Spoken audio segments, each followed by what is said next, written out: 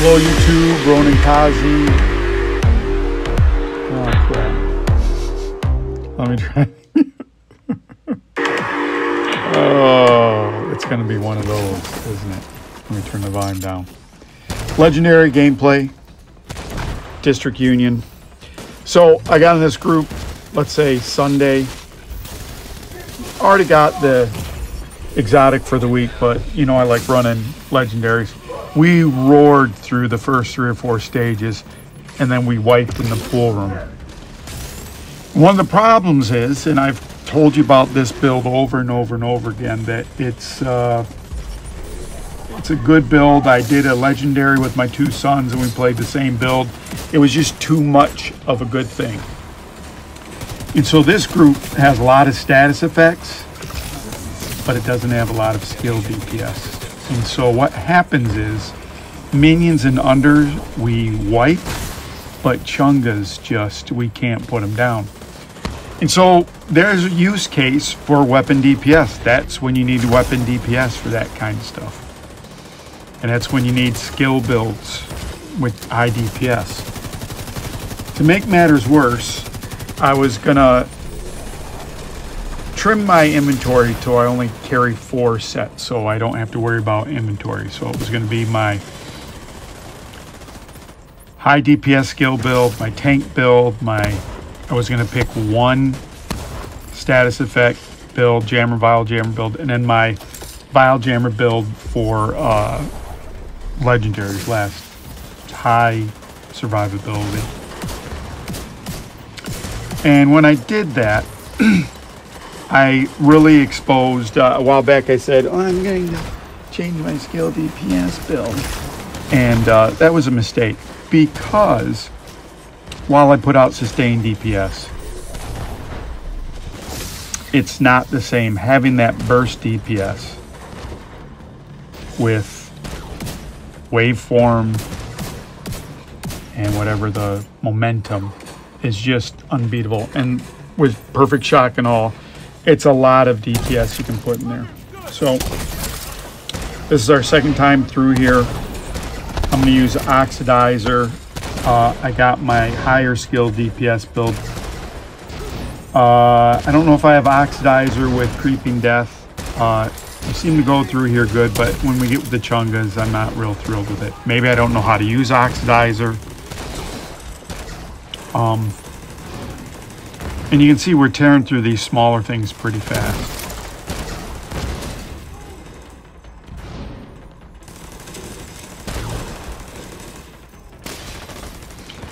And so I would just caution you to look at your, you know, again, these are all high level people. We got a guy with 15,000 watch score who's obviously been playing a long time, but it was just, you know, we struggled at times for no reason. In other areas we went through, it's like shit through a tin horn. We killed the 2 dogs like it wasn't even anything.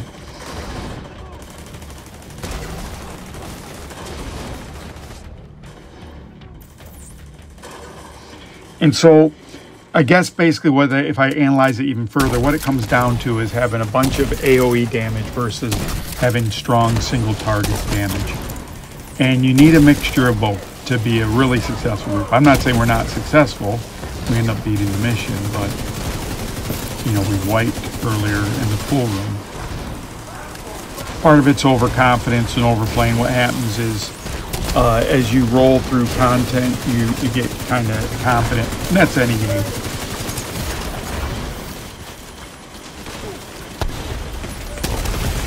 So while we're playing this, I don't know if you know this, but I have a Steam Deck that I play games on. Doing Division 1, I'm doing Destiny 2,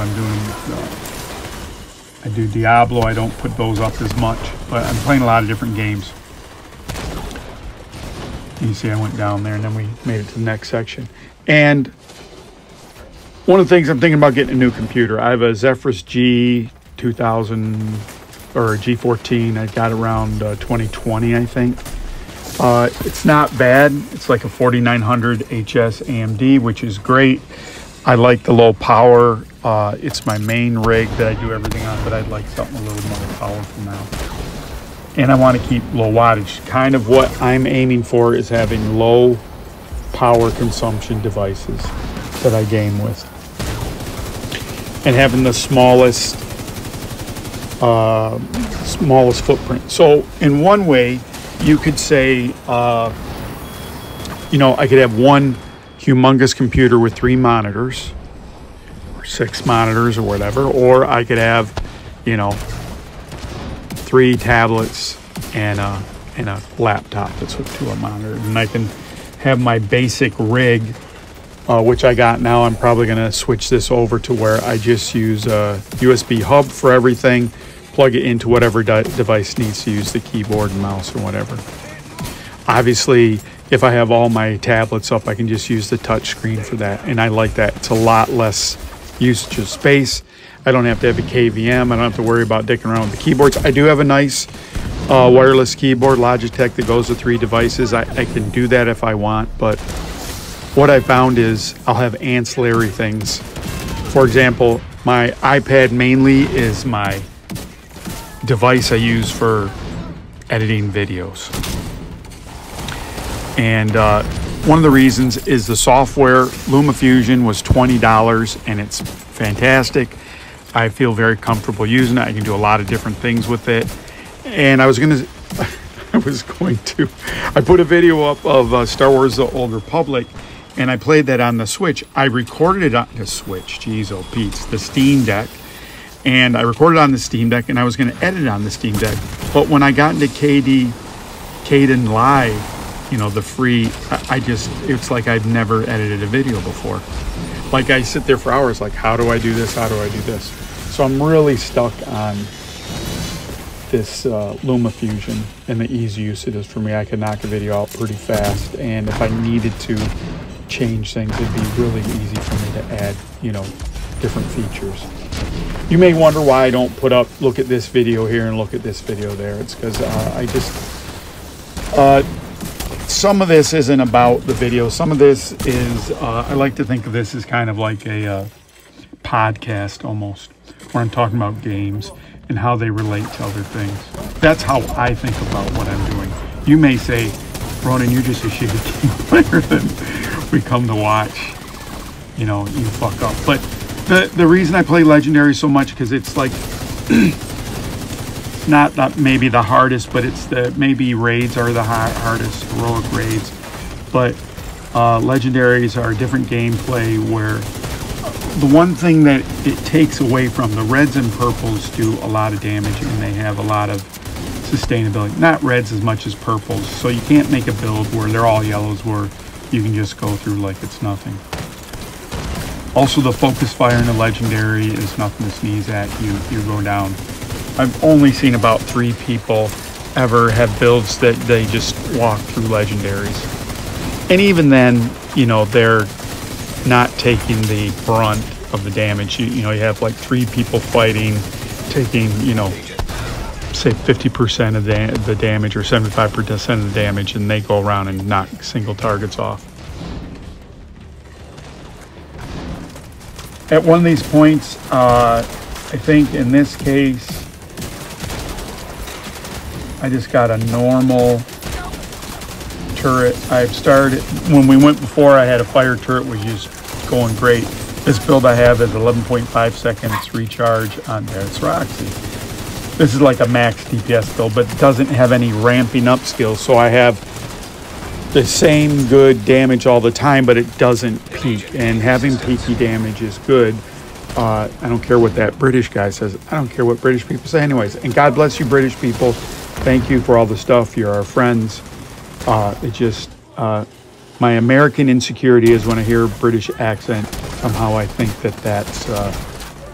that carries more weight than that. It has nothing to do with you guys. That's my American weakness. Some of my best friends have been British. I've worked with a lot of British people in my career outside the military, where there was an industry called Cornet Measuring Machines, and there's a company called Sheffield in the Midlands of England, and Renishaw, which are kind of like pioneers in the business. And a lot of people that I ended up working with had come from those companies, LK, Renishaw, Sheffield. And they learned a lot from those guys. Have a lot of respect for them, a lot of really good friends. But you didn't come here to learn about the history of coordinate measuring machines. You came in here to wonder why I said decoy. So as we're going here, you can see I'm changing a lot. I got high DPS or whatever, and it's okay.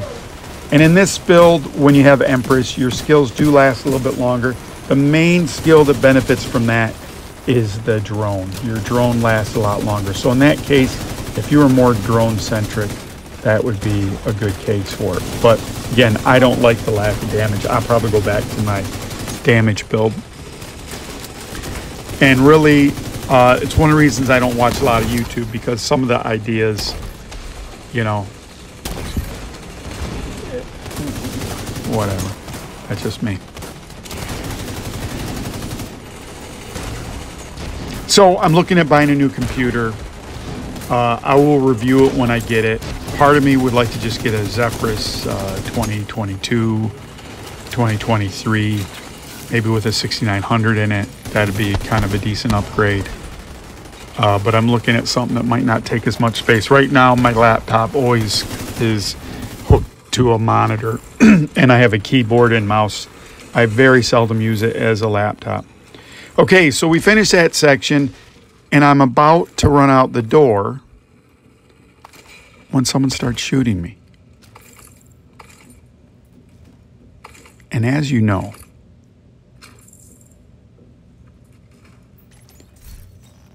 that's the international sign for, hey, I have something for you.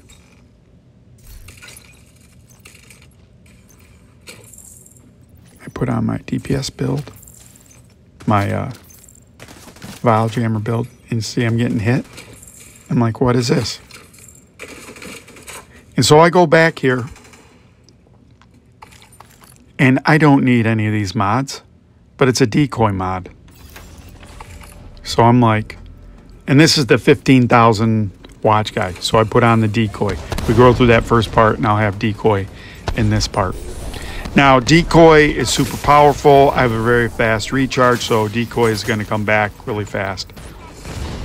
Normally, I wouldn't do that, but that kind of helps people get up to top, and now I'm going to throw the decoy down there.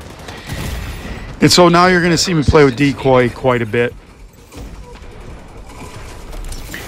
And so that's one of the ways that people, normally you shoot someone when you're trying to drop something for a low level guy. I think two of the guys are like 3,900. I'm like 4,300. So I guess maybe that guy wanted me to do something. He can tell what build I'm kind of playing. And I was vacillating around in between different builds, like I wasn't really sure what skills would work. But we have not had enough DPS to kill Chungus.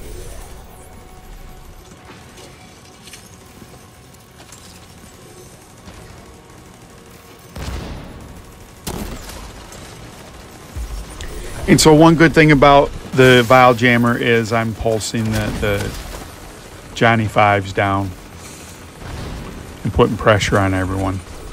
So that part's good, but if you don't have a single target, you can hear someone, that might be a Bullet King or something. So someone, I'm not the only person that recognized this. But really, we don't have a traditional, hey, I got a shield and I got Heartbreaker and I'm gonna kill everything if you guys keep me alive. And so this is one of those times, and of course the corrosive guy corrosives himself as usual, because that's what corrosive people do.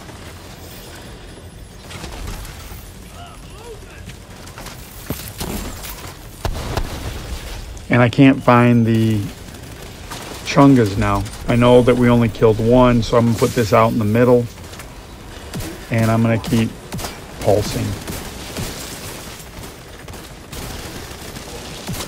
Oh, and they're both down there. So that's good.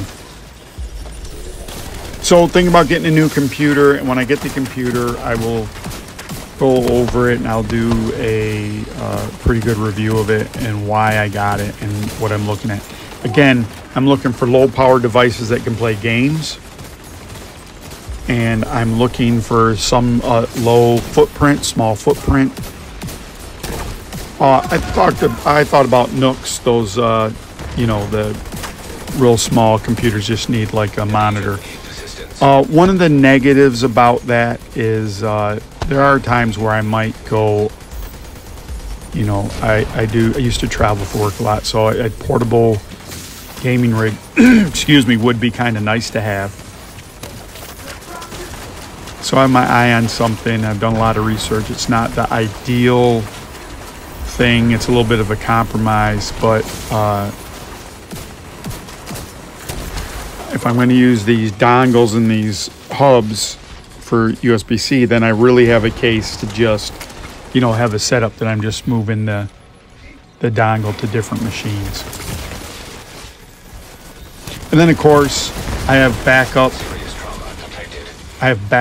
laptops that I then will form out to family members and give them grandkids laptops and that kind of stuff. I'm pretty much, I buy Asus kind of stuff. I bought like a Dell Alienware R13, and that fans run on that constantly. I'm not a person who's going to pull apart and thermal paste you know, that's what people said you need to do. That's not like my idea of fun in a laptop. On a desktop, maybe I would think about it. And I made a desktop, and I used to use desktop, but it's like a 650 watt power supply, and that has fans, and that's, you know, during the winter it'd be great to heat up the room, but in the summer it's a pain in the ass. And reducing the footprint of what I use. You know, I don't need 3 30-inch monitors. I just need, you know, when I want to look something up, I have a tablet that I can look it up. It's on a stand, Steam Deck. I have to share a stand with that. Buy a $10 or $15 stand for that. Then I have everything kind of up and at 'em all the time. And what I found is I play music a lot on Google Music, and so I just use an old phone for that, which goes to my whoopie-doo speaker. This area is normally going to be a problem, so I have my fast 11.5 second jammer build, and I'm putting that, I don't know where a good spot for the decoy is. I want everyone to see it. I don't want it to go down too much. This is a time if I was just a decoy guy that maybe I'd have a decoy and artificer, but I don't.